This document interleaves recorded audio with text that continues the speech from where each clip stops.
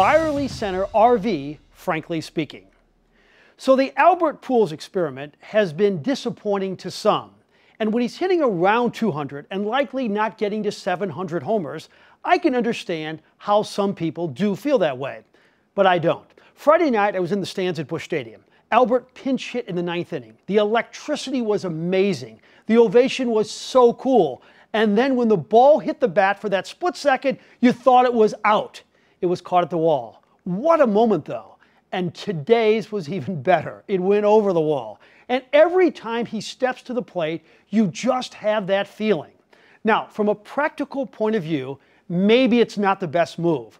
But I don't think the Cardinals aren't going to miss out on the World Series because he's taking up a roster spot.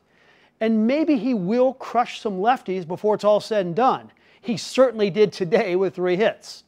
Sometimes, though, baseball doesn't have to be about practicality. I believe this is one of those cases.